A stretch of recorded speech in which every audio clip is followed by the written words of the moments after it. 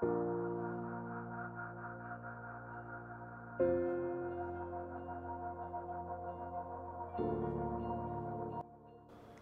very warm and a happy morning for my all dear friends. So today's talk is on IVF process step by step. Well, the term IVF looks very complicated, but today here I am there to make this term very simple and to make you understand the process in a very simplified way by giving you a step by step procedure that is involved in this entire journey. Now, the very first step is that of a fertility expert consultation. The purpose of this is so that your doctor can understand the cause of infertility, can review your previous fertility records, your previous fertility treatments. Based on your evaluations, based on the cause of infertility, can chalk out a plan for your treatment. You can discuss the various concerns or the myths that you have regarding the treatment plan proposed for you. It is a good time to start with the preconceptional supplementations. Also, this is a great time to ask for certain pre-procedure investigations which may be mandatory.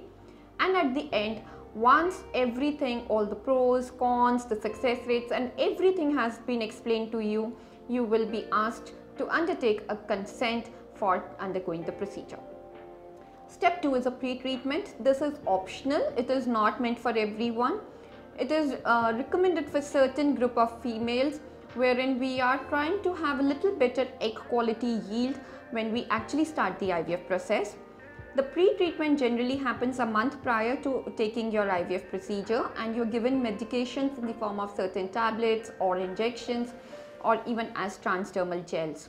You do not need much or many frequent visits at this time. The third step when you actually enter into the IVF cycle is the ovarian stimulation.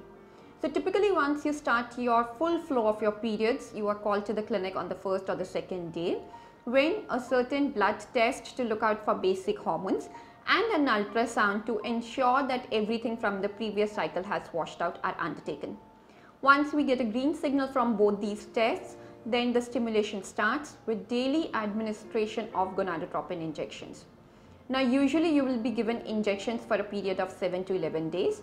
Based on the type of injections that have been recommended, you can be given the injections either intramuscular or subcutaneous. Largely the injections have to be taken at the same time. At some point of time, another injection which is a GnRH analog, either an agonist form or an antagonist form, would be brought into the protocol. The purpose is that we do not want any premature ovulation happening before the egg retrieval. Now you'll be called to the clinic a number of times to see how the cycle is going and how can it be assessed with a simple follicular study through the ultrasound and if required some blood tests. The next step comes of ovulation trigger. So once the egg follicle reaches a size of about 17 to 18 millimeter, you will be administered the next medication which is called as the ovulation trigger, again available as an injectable form. The purpose is that you want to facilitate the final step of the egg maturation and also you want to time your egg retrieval procedure. The next step is of egg retrieval and semen collection. So typically 34 to 36 hours after the ovulation trigger injection, the egg retrieval process is conducted. This is a daycare procedure wherein you will be called on the same day to the hospital. All the instructions of do's and don'ts would be given to you by the staff a day prior to the procedure. You are given a very small IV anesthesia, and generally eggs are retrieved by a transvaginal route wherein we put in a needle under an USG guidance and aspirate all the follicles. The procedure is associated with very minimal bleeding and very mild pain post the procedure.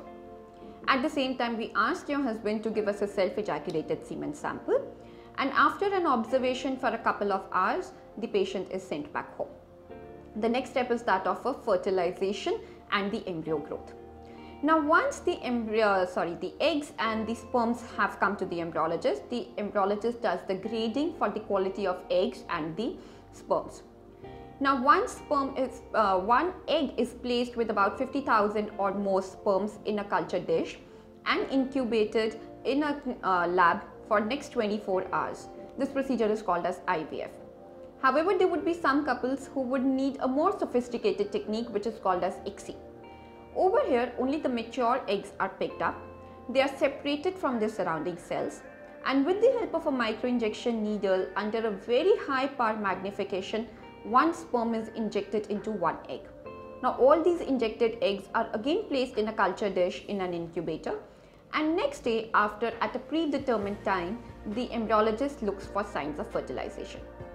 The resultant embryos are now grown for a period of 3 to 5 days under the best possible culture conditions, and they are graded for their quality at the respective time. The next step, or the most crucial step of this entire journey, is the embryo transfer. Now again, embryo transfer is a daycare procedure, and generally about 1 to 2 top quality embryos, depending on multiple factors and the consensus between you, the clinician and the embryologist, are transferred into the womb, and this happens under an ultrasound guidance. You really do not need admission for the same, and generally this procedure does not require anesthesia. It does not lead to any kind of a pain. The next one is a luteal phase. This is a phase of 14 days where you are given progesterone with or without estrogen supplementation for next 14 days, and you are given medications in the form of oral tablets, vaginal tablets, or even injections. You are also given a list of the do's and don'ts that have to be taken in this period. And the last step, or the day which we wait for the most, is the day of pregnancy test. About 14 days later, your clinician would guide you to take a simple blood pregnancy test to see the results. I hope I have given enough justice in explaining you and making things easy. However, if you still have any doubts, please feel free to connect with me at Apollo Fertility Thane. Thank you.